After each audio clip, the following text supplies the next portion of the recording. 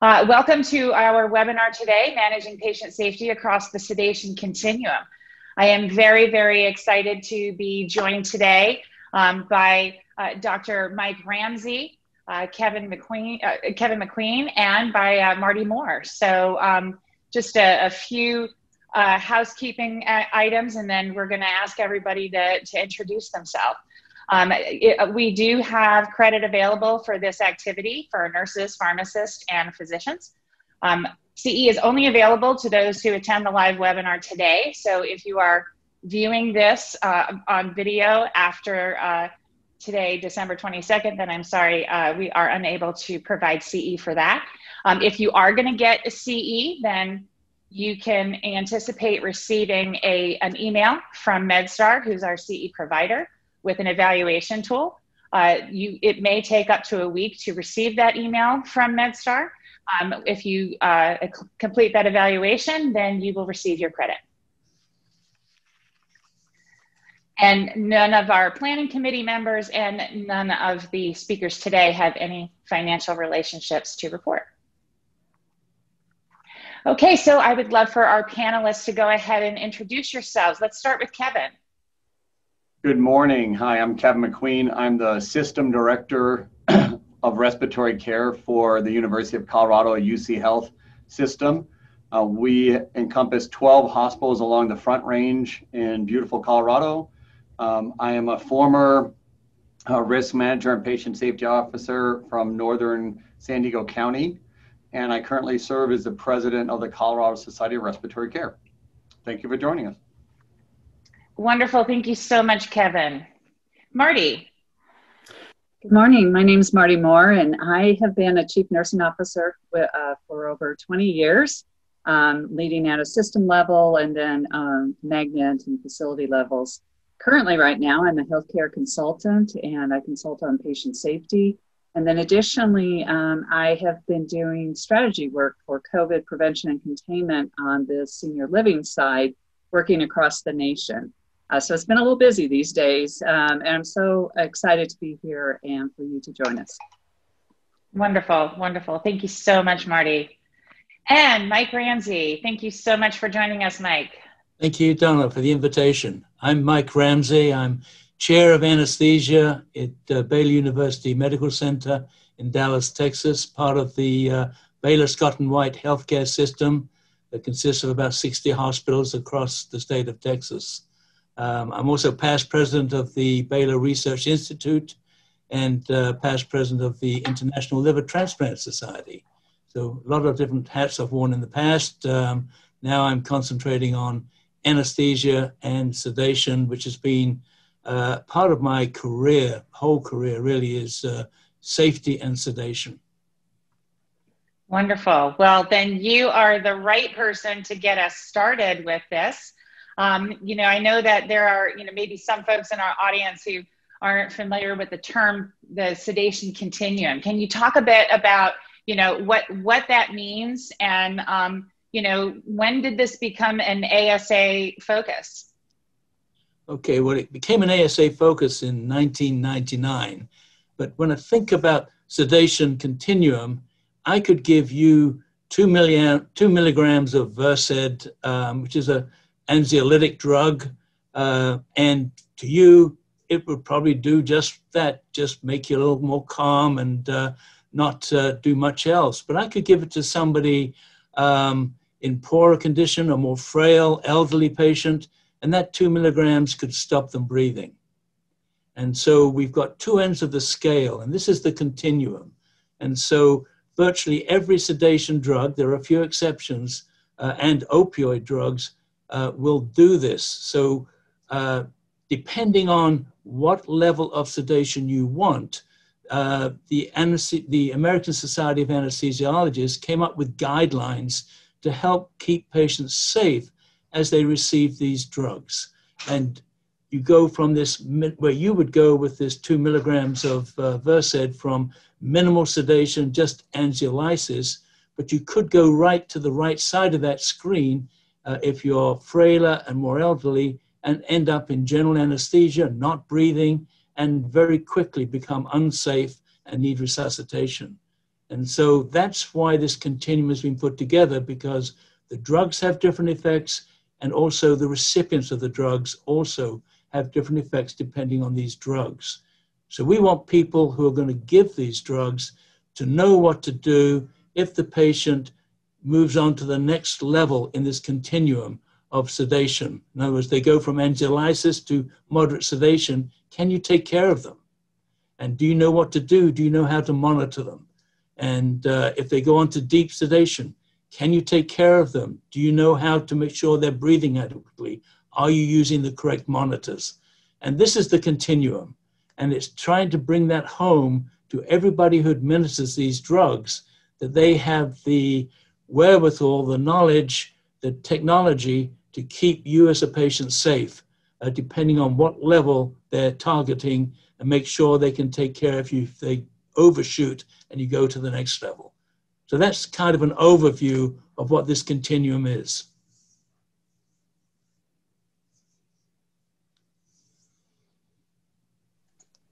So, sorry, Mike. Now I can go on. This was to talk about one of the later questions, Donna, that you're going to give me. That first one was just the continuum. But when people overshoot, you end up with the recalling of a rapid response team in a hospital. And I'll talk about that on one of your later questions. Excellent. Excellent. Thank you so much, Mike.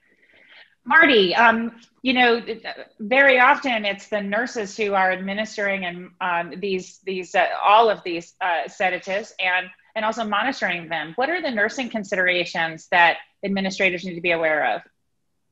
I think, you know, one of the things that we have to do is we've got to move nursing out of kind of that tactic mentality. So I give a medication, I go on and I do something, and really have to look at and think about how sedation is done through, you know, the full continuum, as Dr. Ramsay was talking about. And what I've watched and what I've seen is, and, you know, in my earlier career, I was a pediatric flight nurse. And so we would do rapid intubation, and we would deliberately go to general anesthesia to, you know, to make sure that we were running the airway and the breathing. What people don't think about is really and truly that kind of, you know, sliding scale thought process around what am I administering? What's the impact within, you know, the body and how it's going to be metabolized. And then additionally, understand the medications that we're giving. Understand how long they stay in the body. Don't assume that they're short window periods, because many of these medications are not. And then additionally, what are the safeguards? What are the safety nets that we put in place? And, you know, I think we kind of have a tendency to put safeguards in place for what we assume is moderate sedation. But many times on general floors, medical surgical floors, we're giving medications that easily could flip somebody in, as Dr. Ramsay was talking about. Do you have the safeguards, the protocols, and the monitoring in place to ensure that safety is number one? Don't look at these medications as run-of-the-mill, over-the-counter medications. And I do think we've normalized them. And by normalizing them, we don't understand the safety risks to them. So you've got to incorporate that. You've got to elevate knowledge transfer. So it's not just watching kind of a LMS moment and thinking nurses understand sedation, understand the drugs that they're giving or the medications they're giving. It has to be kind of a perpetual feeding in and elevation of learning so that you can create that safety net. So what organizational gaps are you seeing in your role as a consultant these days? A lot, actually. And what I'm seeing is in many places, you know, the things that I kind of touched upon is that giving medication is seen more as an action, it's a tactic, and that we're not necessarily stepping back and putting all the puzzles and pieces together. I've seen policies that are still reflective of the work that we had done around sedation, where if you're giving a certain kind and you're utilizing oximeters, you're utilizing monitoring, what we're not understanding is simple pain medication can create, just as Dr. Ramsay talked about, can create actually a level of sedation that we don't want. And so you're seeing these events. And what's really fascinating is that in some areas or within some departments of hospitals, they've done a good job, but they don't talk to the other parts of the hospital. And so you have practice and policy in one place that's not reflective in other places. And so it has to be standardized. You cannot have as much variation as we do. And on the outpatient side, that is actually one of the highest risk areas. And so you've got to engage in a conversation around how do we create safety? How do we put safety nets in place? And it's just, you know, I kind of call it the Rocky Mountains, because in some places there's great practice, and then in other areas you see kind of practice that is not at the same standard. Yeah. Well, thanks, Martie.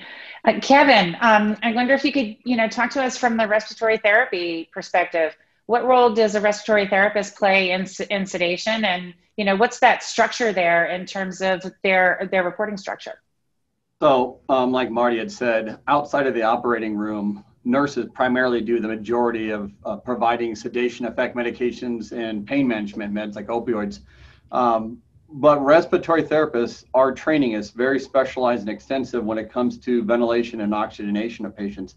So I just believe that hospitals really have to tap into the respiratory therapy leaders and bring it together so the nurses and therapists work together along with the providers to provide the safest environment for the patients. So not only looking at how are we delivering the meds, but how are we assessing the patients, how often we're assessing them, and how we're monitoring them. Because I believe that if organizations like Martie had said, if they're not doing everything they can to protect that patient, they are putting care providers, especially nurses on acute care floors, at tremendous risk of having to deal with an adverse event because a patient has a horrible outcome that could have been avoided just by better design processes. Many states, the respiratory therapists, they're degreed and licensed similar to the nurses, but depending on the scope of practice for that state, I've worked in states where the respiratory therapist can provide the opioids and the sedation medications directly, as like if they're in a bronchoscopy procedure. Other states require that a registered nurse has to give that, but the respiratory therapist can be there assisting and helping to better monitor the patients.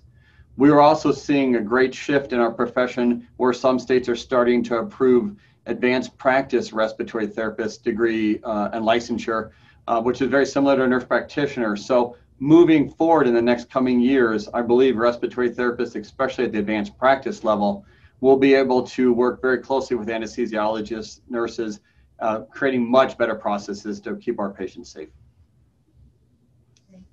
Thank you. Thank you. Mike, I wonder if you could talk about the role anesthesia plays. I mean, obviously, we know the role that anesthesia plays in general anesthesia in the operating room, but across the entire sedation continuum, you know, what organizational protocols do anesthesia oversee? Well, first of all, just let me echo and really support what Kevin's just said. The respiratory therapists are the front line of our hospital now. They're out there rescuing patients when people overshoot on this continuum of sedation. It's the respiratory therapists that are keeping us out of trouble and keeping the patients in good shape. They're really our front line, and we've got to thank them very much for the job they do. I can hear, I'm surprised it hasn't gone off already, an RRT call on the overhead speaker in my office here, but they really are the lifeblood of the hospital at the moment. Well said, Mike, well said. So in terms of the role of anesthesia, we're charged by CMS and the Joint Commission to put together policies on sedation. And we've had moderate sedation policies, we've had deep sedation policies, now we have procedural sedation policies. These are policies where we aim to keep the patient safe, number one. Number two, to make sure the proper monitoring, the proper drugs are being utilized, and the proper safeguards are there. And for different levels of training, people can get credentialed to provide moderate sedation. If you want deep sedation, you've got to be able to take care of that next level, which was in that first slide that I showed, which is general anesthesia. So that means you've got to be able to know how to breathe for somebody, how to resuscitate somebody, how to support their hemodynamics. So that does require quite intensive training to be able to do that. Moderate sedation by itself, if you didn't overshoot, is something where you've really got to be able to maintain an airway, because that's going to be the first thing that the patient loses. As they get more deeply sedated, particularly those with sleep apnea, they will obstruct. If you're not monitoring, if you can't detect that, that patient can get into trouble. And so you've got to have the basic training of airway management, hemodynamic management, and what to do when you overshoot, because everybody's response to the drugs is varied, depending on their structure, their genetics, etc. Anxiolysis is something that is on the very light end, where you're just giving a small amount, usually an oral drug, to take the edge off somebody who's uptight. And that should not get somebody into trouble. But occasionally, as I said to begin with, somebody can be very sensitive to some of these drugs where somebody else is very resistant to them. So you have to know how to take care of that next level of sedation. And so we put these policies in place. They're approved by the medical staff of the hospital, and we put through testing to make sure those credentials are understood and that the person is competent to be able to manage the different levels of sedation of the level that they're applying for the credential for. And we also oversee it. And if they're over-sedation events, they come straight to my desk here to review, to look at and see what happened, why did that patient get into trouble, and thank goodness for the RRTs that are sitting there, Kevin, who running the corridors all the time to make sure these patients are kept safe. So thank you. Yeah. Well, and you know, that I see that there was a question that Marty had for the group regarding monitoring, and Mikey answered much of that question, and looks like Kevin has also answered a lot of that question. Obviously, we always think about monitoring patients with, you know, cardiopulmonary, monitoring while we're doing deep sedation or moderate sedation, but we don't always necessarily think about appropriate monitoring when the patient has some kind of oral sedative. So Kevin, can you talk about that? Talk about, you know, the other end of the continuum and how opioids are associated with respiratory depression. So as we all know, you know, opioids are pretty much the mainstay of pain management. And there's a lot of benefit on that, but it's also there's a lot of limiting factors we have to, as clinicians, think about when we're giving these meds. And often I feel really bad because we hand these meds over to nurses that may have 4, 5, 6 patients on a long drawn out hallway. And that there's a lot of risk. So when we think about it, these opioids, you know, they inhibit neurons in the brainstem, and that can significantly reduce the patient's respiratory ventilatory drive. It can reduce the tidal volumes, their minute ventilation. And some people, I always say there's a fine line. We're trying to either manage pain, especially with all of our CMS requirements where we really are scored on how well we manage pain. But at the same time, there's a fine line between you push it too far. You're trying to manage pain, and patients sometimes have unrealistic expectations that they'll be pain-free. But when we're trying to give pain-free medicine, there's a risk that you will put them over the edge to where you're going to knock out enough of their respiratory drive that they're going to go into opioid-induced respiratory depression. There are many risks that when we see patients, they come with, you know, a whole list of comorbidities when they get admitted.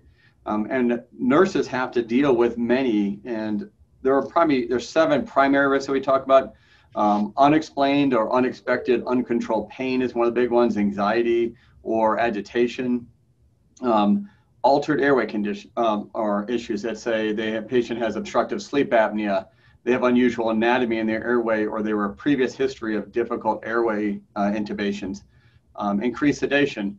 One of my biggest preaching moments is always, we have to monitor patients postoperatively, at least for the first 24 hours, if they're receiving what an organization determines to be a significant amount of opioids. whether that be with a PCA pump or IV push or even patches or oral. These all, depending on, like Dr. Ramsay said, depending on the patient, can have much greater effect than others. Decreased ventilation is one of them when we have morbidly obese patients, or they've had abdominal or chest wall surgery where they're not taking deep breaths. Patients with impaired gas exchange, this could be your chronic lung patients, people that are smokers, poor cardiac function, some elderly people or people that have kidney dysfunction so they can't metabolize the meds as well. Or as being a patient safety and risk manager, one of the biggest ones hospitals sometimes overlook is the ability to do patient surveillance well, depending on the nursing units. In the ICU or the step-down units, you have a pretty close nurse to patient ratio, and you have a lot of direct line of sight. When you get to the acute care settings where patients are down long hallways and there may be great distance from the nurse's station, we don't have direct line of sight and we don't have the ability to monitor the patients as well. And that's why we need to have good, solid electronic monitoring devices that are designed to alert the care providers when there's something going wrong. So that's one of the biggest areas I always tell people, you really have to design and assess your organization's ability to properly monitor patients. I know that when I was doing a lot of research with the Hospital Quality Institute in California, I spoke to Dr. Frank Overdyke, and he gave me a great piece of information. No matter how many times we assess patients for high risk, there will always be patients that he's reviewing on his desk that didn't have any risk factors at all. That's why when I answered the question in the panel here, I said, you have to, I just strongly feel we have to monitor everyone that's receiving these opioids postoperatively, because you have the sedation effect from a general anesthesia on top of the opioids, and that can be a major problem. And so Kevin, I wonder, what do you think the barrier is there? Why do you think that clinicians and administrators and hospitals don't recognize that everybody needs to be monitored and how incredibly dangerous it can be? Well, back in 2017, while I was working with HQI, at that time we found out that about 50% of the hospitals across the United States do not have very detailed programs surrounding sedation and pain management that includes electronic monitoring. The monitoring can be quite costly, but a single serious event can be much more costly to an organization, not only financially, but reputation. And throughout my career of working in this is one of my areas of tremendous passion. I've met parents that have lost their children or spouses that have lost their husbands or wives due to this exact thing. And it could have been avoided by simply monitoring the patients. Just like Martie said, one of the things I talk to nurses when I've done risk reviews is I go to talk to the nurse and they say, well, I gave the medication because the doctor ordered it. And because the doctor ordered it, I felt it was safe. Well, it's a potpourri of medications they order. And it's huge, and it's click boxes nowadays with EMRs. And I always tell the nurses, you really have to critically think, what are you giving? Because if you're giving concomitant meds and you're giving opioids for pain, you're giving muscle relaxants because they just had neck surgery and they don't want them to spasm, they're giving them anti-nausea meds, they're giving antihistamines. Every one of these compound each other and give a greater sedation effect and can put that patient over the edge. So, and where a nurse may actually think, oh, the patient is finally calming down, they're resting, they may be going to sleep and going into deep sedation and potentially going to have a significant adverse event. And without a monitor, you may not realize that until it's too late and you can't call a rapid response and you can't bring them back. So that's why I preach over and over again, you need to monitor these patients. Yes, great. Well, Mike, you've had a lot of experience there. I know you've got some other slides to show us. Let me see. Donna, while you're pulling up your screens, there was a question about the role of pharmacists. And I actually have implemented and utilized and recommend that pharmacists need to be such a key part in figuring out the individual kind of regime that you should utilize. And exactly what Kevin was talking about. And we have a tendency not to rely upon our pharmacists, and they're such a part of our teams in their knowledge and understanding of not only these medications and how these medications interact, but additionally the individual patient and the ability for the patient to clear it. If there's renal issues, just all the kind of presentation of this patient, the pharmacist can guide and assist in understanding dosaging and what kinds of medications should be used. We don't do that because we're always so busy, and Kevin described it beautifully. We use our checkbox and we implement our orders without thinking about really and truthfully, this is a high-risk medication. These are high-risk medications. What safeguards do we need to do? And your pharmacist is a key part of that. Yeah, agreed. Thank you, Martie. Yeah, and multidisciplinary teams we're finding, obviously are where we really need to go. We need to, make sure that, that we get out of our silos and function together. So Mike, tell us about, how you reduced rapid response calls with your team. Sure, and absolutely, I want to echo it. It is teamwork. Everybody's involved here in patient safety. So how do we reduce rapid response calls? And many years back, we had 41 calls on one floor, which in a month, which was our trauma orthopedic floor, where people have long bone fractures, rib fractures, a lot of analgesia, particularly opioid analgesia was used. So if you give me the next slide, please, Donna. And this is Frank Overdyke, who Kevin mentioned. He and I have worked a lot on this problem of oversedation. And I just want to emphasize a few of the things that Frank has published. And that number one is there's an estimated 5,000 deaths a year in the United States from prescribed opioids in hospital. These are medications that we physicians have prescribed, given to patients to help them, and we've killed them. That is totally unacceptable. That is something that we have to stop. We can stop. We will stop. We need to use medications that are safe in the right doses for our patients. And we absolutely have to monitor patients to avoid respiratory depression, a side effect of these opioid drugs. So next slide, please.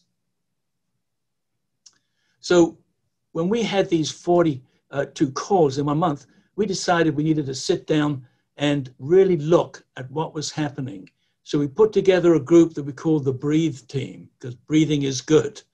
We had respiratory therapists, physicians, nurses, pharmacists, hospital administrators, patient safety officers, and even patient advocates to come together and sit down and brainstorm every one of those calls as to why that patient got oversedated and needed to be helped out.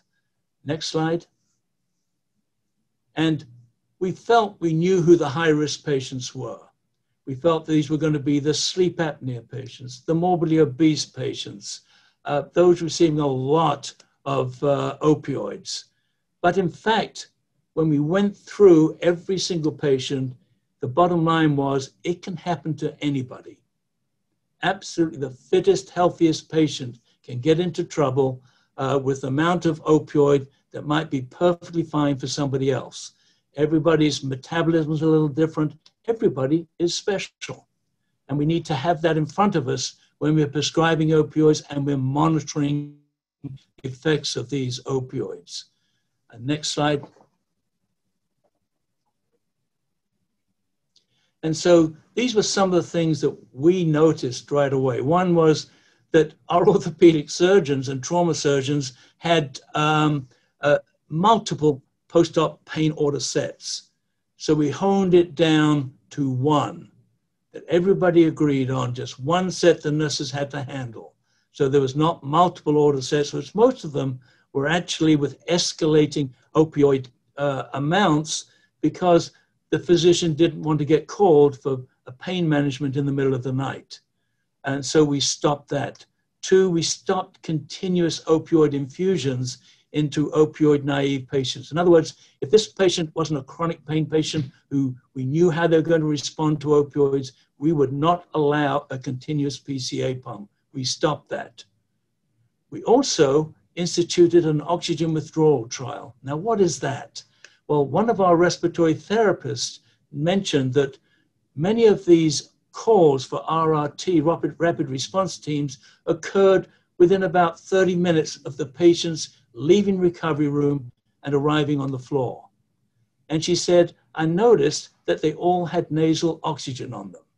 Well, we kind of thought, well, oxygen's good. Oxygen's the green gas. It's good for everybody. Why would she be questioning the oxygen? But we sat down with the recovery nurses and asked them, why are all these patients on oxygen when they leave recovery? And then we found the real reason. It wasn't that they'd been ordered to go back to the floor. It was because there was pressure on turnover in recovery. They wanted to move the patients out so that more patients could come in. And the patients were not meeting the discharge criteria as far as oxygen saturation went. Whereas if they put them on nasal oxygen, they met the criteria. So we questioned, why did they not meet the criteria? These are patients with normal lungs, no lung disease, no impediment to their breathing, and yet they weren't making the right level of oxygen saturation. And the answer was because they had respiratory depression from the post-op drugs they were getting in recovery on top of the anesthetic drugs that had been given during the surgery.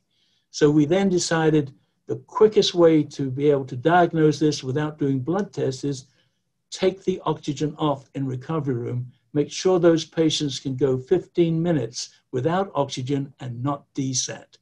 And that was probably the biggest thing we did that had a positive effect, because as soon as we did that, now, if the surgeon wanted oxygen on the floor, that was fine. But they went through this withdrawal trial, which was just a poor man's trial of doing this, just looking at the oximeter. And if they maintained their saturation, they did not have significant respiratory depression.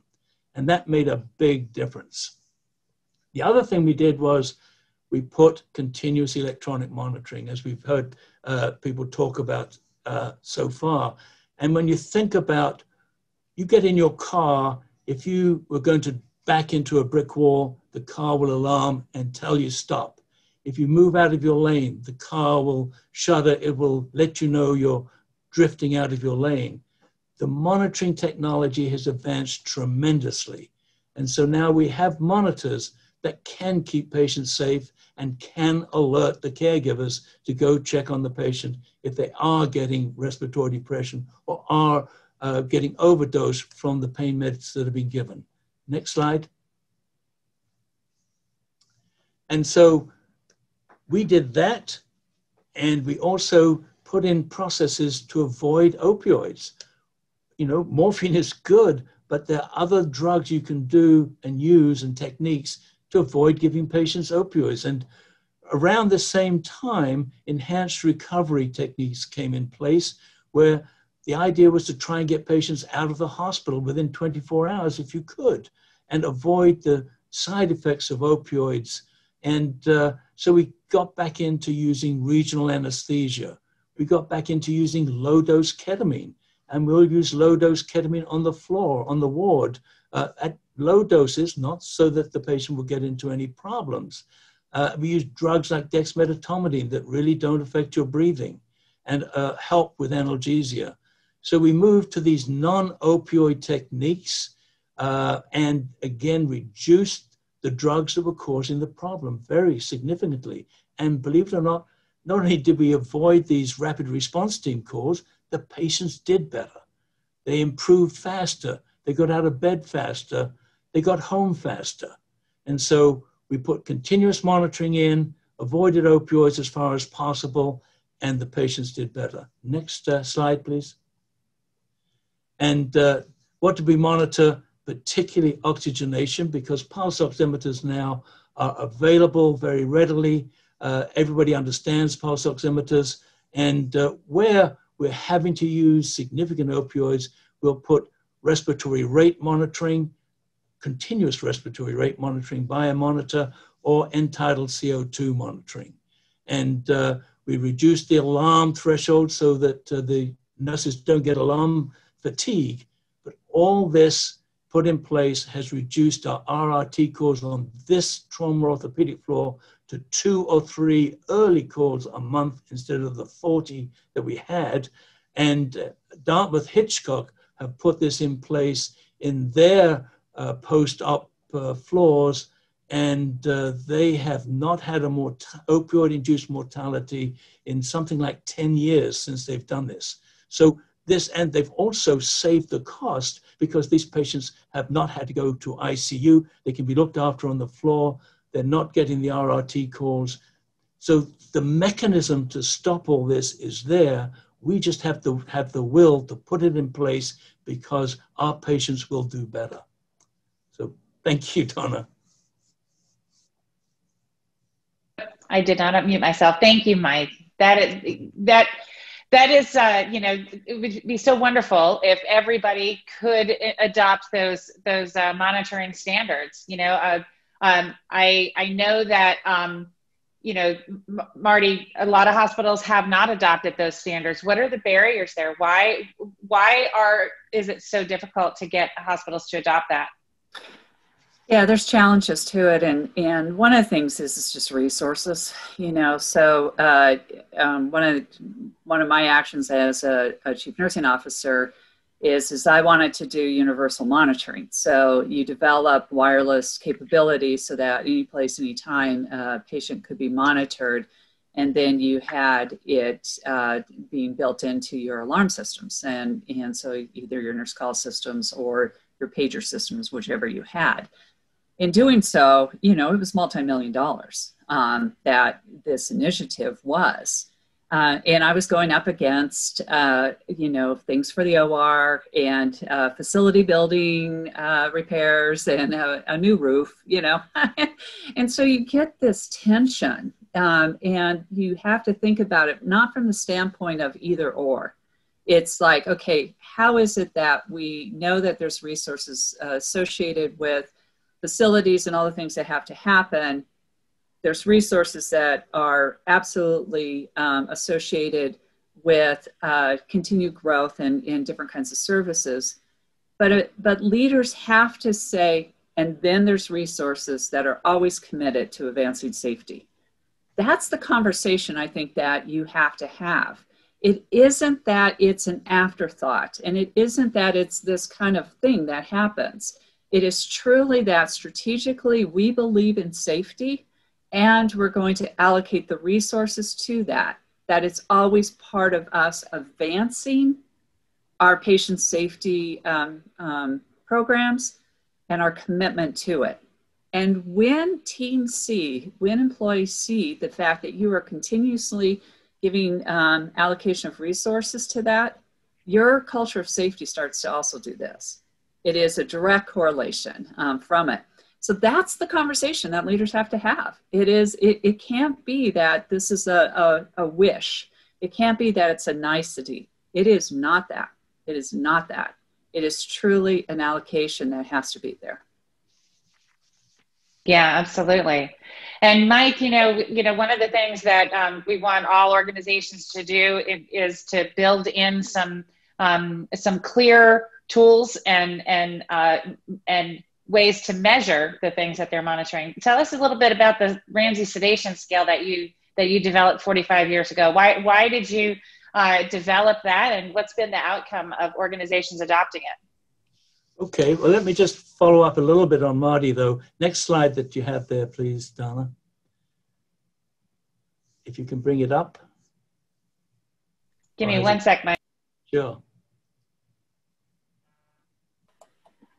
And Mike, while Donna's bringing up the slides, there's several questions about medications that I'm thinking you're actually more inclined to answer.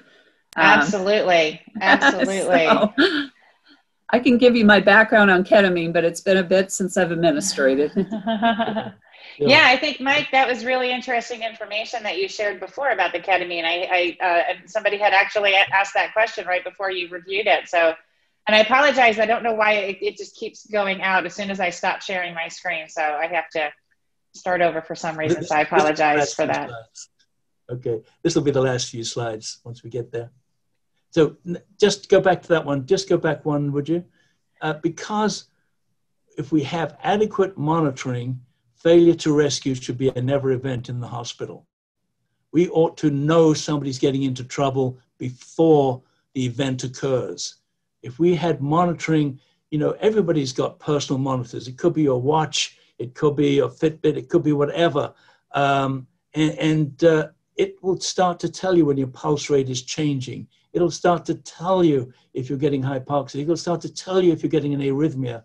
The technology's out there. So we should be able to go, the nurse should be stimulated to go see the patient, alerted to see the patient because they're getting into trouble, so that we're not going into rescue, we're going in to intervene in what's occurring. And next slide. Donna, thank you. And I just want to, really bring it home, because I talk about this quite a lot, I get emails and messages and phone calls from family members who've had a disaster with a family member. This was from a nurse in Ohio who sent me this, and her 40-year-old husband had gone into hospital to have a single-level laminectomy. He went through the surgery in 1 hour, successful. He was 1 hour in recovery, no problems. He then went to the floor where he was put on a PCA hydromorphone in PCA pump. And he was not checked on until nearly 2 hours later, when the team came in to check on him. He was dead. They coded him for 3 hours trying to resuscitate him. Absolute disaster. They weren't able to. And of course, the wife is very distraught about this. What can she do to prevent this happening to anybody else? And the sort of lame answer that I could say is, you know, if you'd taken him home from recovery, he'd be alive today. He did not need to stay in the hospital. But that's because that hospital wasn't safe. Our hospitals have to be safe. Our hospitals, if you're going to deliver an IV continuous infusion of opioid, that patient must be monitored. And that patient was not monitored. And one of the early monitors that we put in place is that everywhere, you know, the Joint Commission mandated 20 years ago that we had to have a pain scale and that we had to monitor pain in all our patients. Well, we put a sedation scale with the pain scale as a second monitor, because level of sedation drops as you retain carbon dioxide, you become sedated. And so we put the Ramsay sedation scale next to the pain scale as a safety measure to be sure that the patients weren't getting over sedated. So next slide. And this was the scale, incredibly simple, but then simple things get picked up on, and people will use them. And as I say, I came up with that 40 years ago, and it was for the ICU. Next slide, just go rapidly through the next few. It got picked up by, I think I have it in 20 different languages, again, because it's simple. And next slide. And then in 2010, 11, I joined a clinical practice guideline task force for critical care medicine, and came up with a new scale to really improve the management of patients in our ICUs. Next slide. Because what we wanted was an ICU where the reason I came up with the scale was back in the 70s, in the 80s, in the 90s, even up to 2000. If you walked into an ICU, and I used to run an ICU in London, every patient on mechanical ventilation was in a coma. And it was nearly always a drug-induced coma, not a traumatic coma. These patients had been put into coma because people were frightened of them pulling out an endotracheal tube, of dislodging an IV. And the only way when you walked around the ICU making rounds, you knew the patient was alive, was by looking at the monitors, because you could see the heartbeat up there. But there was no interaction with the patient. And when we got a success back in the 70s, and a patient would get over acute respiratory distress syndrome, and there weren't many that did get over it in those days, but when we did, we'd say, wean them off the ventilator. Well, it would take weeks to get them awake and get them off the ventilator. It would take weeks to get out of the ICU. They'd spend weeks in the hospital, then they'd go to rehab. And then when I called the family a year later, you'd hear, usually it was the wife who would answer the phone. I'd say, how's Mr. So-and-so doing? Oh, he's doing fine. I said, Is he back to work? Oh, no, no, no. But he's sitting in the chair looking at the television. And I thought, well, that's pretty good. And then suddenly I realized the wording looking at the television. I said, what is he watching? Oh, he's no idea, would say the wife. He's just looking at the television. And then I realized our success was a complete disaster. The family had to look after this invalid husband. He never got back to anything functional. He never got back to work. Where did we go wrong? And certainly there were many things that put that patient into a coma in the ICU. Sepsis, hypoxia, hypotension, etc. But also the management of drugs was not controlled. And part of this was drug-induced. So I came up with that sedation scale with the idea that instead of prescribing drugs in milligrams per kilogram, that we would prescribe them to a sedation level. And that's what we did. It finally got picked up on with a drug called dexmedetomidine and then propofol. Patients in ICUs now could be up and active, and you could even be walking the floors in the ICU on mechanical ventilation. So this whole concept of the animated ICU came through from the Society of Critical Care Medicine around 2010, and patients have done so much better. And so that's where that came from. And I'm just so delighted that so many years later, it really now, what I was thinking back 40 years ago has finally come to fruition. And you can walk into an ICU now and patients are cognitively interacting with you, even though they've got an endotracheal tube down, even though they may be on ECMO. If it's upper limb ECMO, they can walk. And the ICU is a very different place. It's much more vibrant than it was, and the patients are doing better.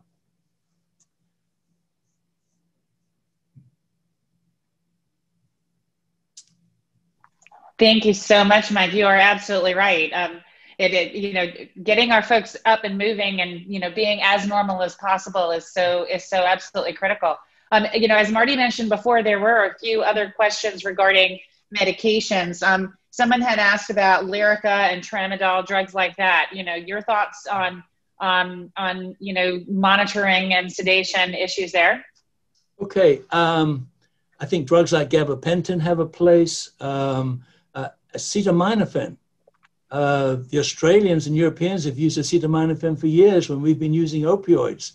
Now suddenly we started using it in significant doses here in the US. Patients are doing better, less opioids. I think you have to be a little careful of some of the prodrugs that are out there. Drugs like codeine. Codeine is a prodrug for morphine. And there's a few people who are rapid metabolizers of codeine. If you've got the enzymes or the genetic makeup to rapidly metabolize codeine, you'll produce high doses of morphine. And there's been a number of deaths associated with that, particularly in children. Equally, you may be a slow metabolizer and the drug doesn't work. It's not that the child or the adult's a malingerer, it just didn't convert to morphine. And so there's a genetic side to some of these oral drugs, particularly the prodrugs that go to the opioids, that probably we ought to be getting some genetic testing done if we could bring it down to a reasonable cost so that we know what's going to happen to that drug when we prescribe it. So much better if we can do better without the opioids. I think they've had their place. There still is a place for them, but a much more controlled environment. And if we can manage to go without them with drugs like acetaminophen, non-steroidals, without the side effects of those drugs like bleeding, etc., then I think patients will do better. Great, thank you. There was also a question about ketamine. I thought that, I apologize, I thought earlier that they were asking for, when you spoke of the low dose ketamine, but it looks like that the person was specifically looking for information about pre-hospital administration of ketamine, I know, or, in the emergency department, the use of ketamine. Any ideas on the safety of those practices? Yes, as long as you've got a protocol in place.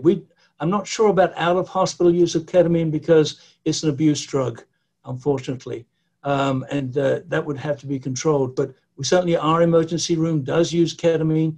We use ketamine in low doses on the floor. We've got a protocol in place, and where those big long bone fractures are, many of those patients are on a continuous infusion of ketamine. It's not stopping them breathing. It's reducing the amount of pain medication, opioid type medications that they need.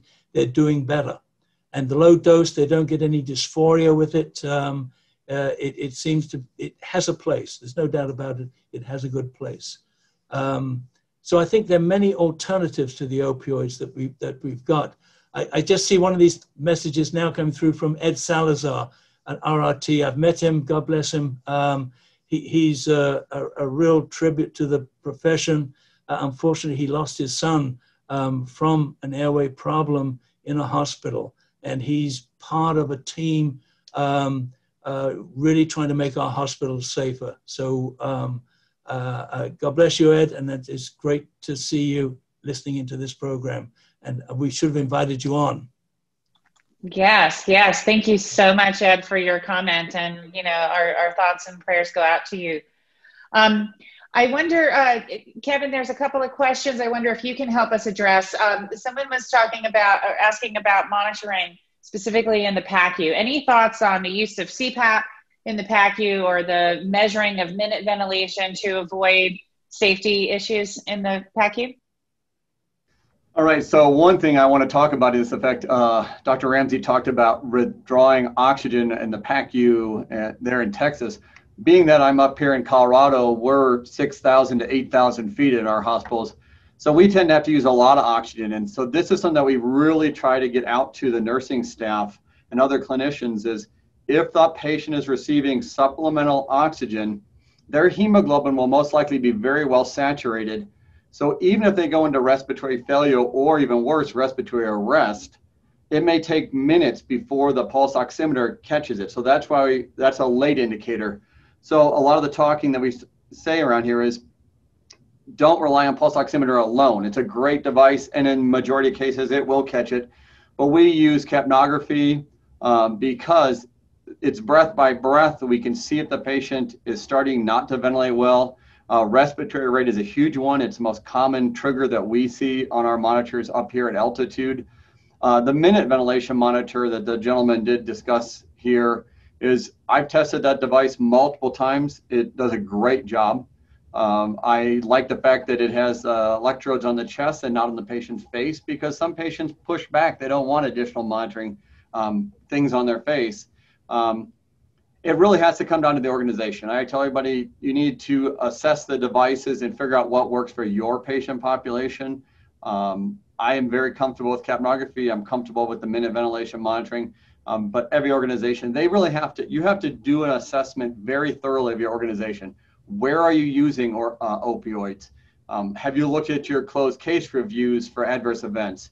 Are you pulling reports on unplanned use of reversal agents like Narcan? Are you drilling deep down into your rapid response calls to say which ones are related to oversedation or decreased respiratory rate situations? You have to look at where these problems are occurring. So where are you using opioids?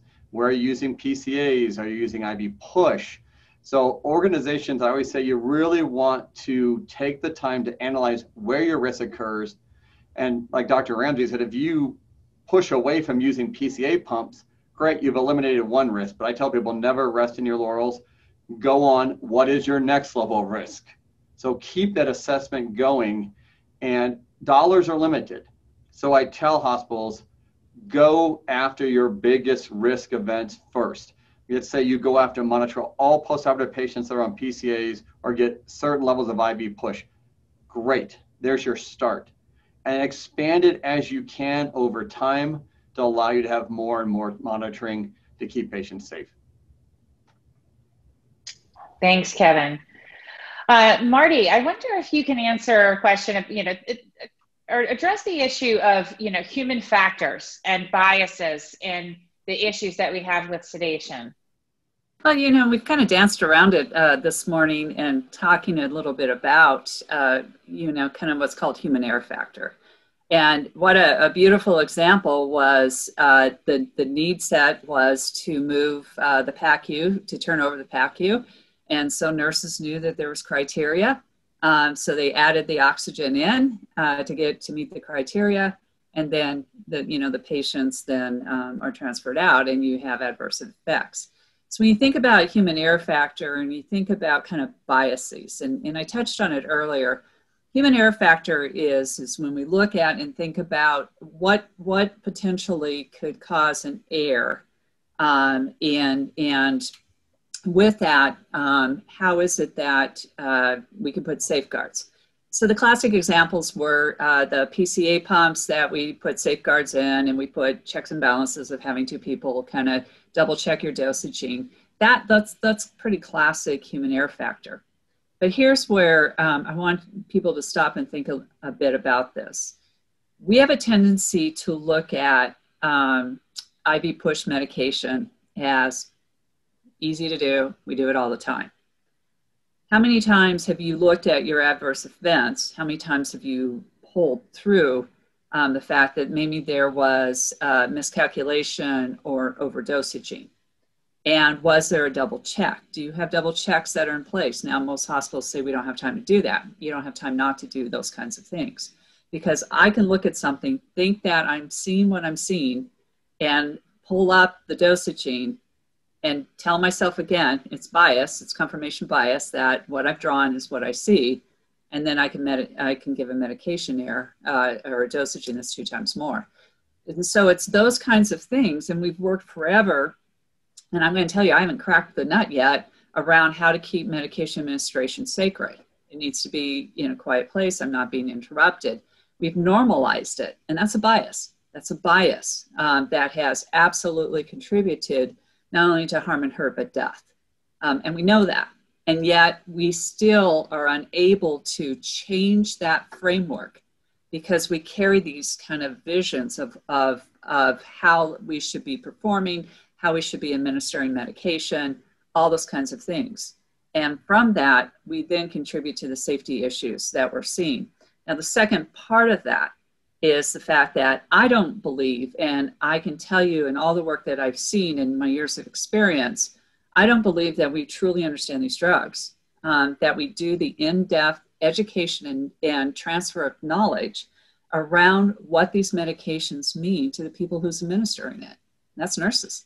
And so, we will do a quick pain management kinds of education, but it takes years of really thinking and understanding. And so you've got to build that into your advanced learning objectives, that you are perpetually moving the dial forward so that people understand how these medications perform, drug-drug interactions, and then bringing in the knowledge experts, the pharmacists, to do that kind of transferring of knowledge perpetually. That takes resources, that takes commitment. But again, if you are looking at your culture of safety, you got to build that in. Absolutely. Well, we've only got 1 minute left.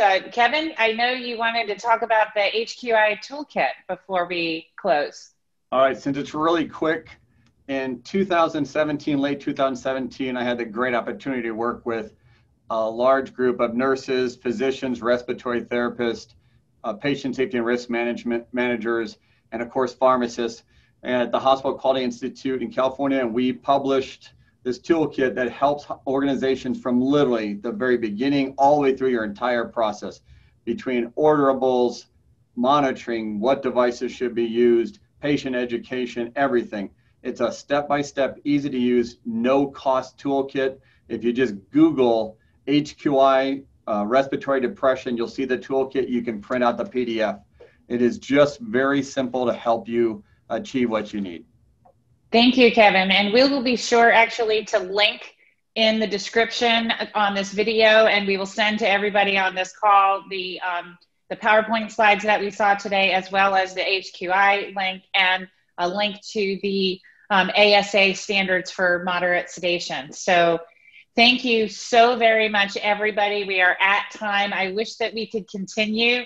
I apologize that we weren't able to bring the patient and family voice in to this webinar. We usually try to do that, and we thought that we had a panelist who fulfilled that role, and I'm so sorry that we weren't able to make it happen this time. But moving forward, we will do everything we can to make sure that we also have the patient and family voice in our webinars. Well, thank you so much, Kevin, Mike, and Marty. Always a pleasure having you on our webinars. Thank you. Thank you all. Thank you, everybody. Everybody have a wonderful day. Have a safe holiday season. And Yes, you too. Happy holidays, everyone. Thank you so much.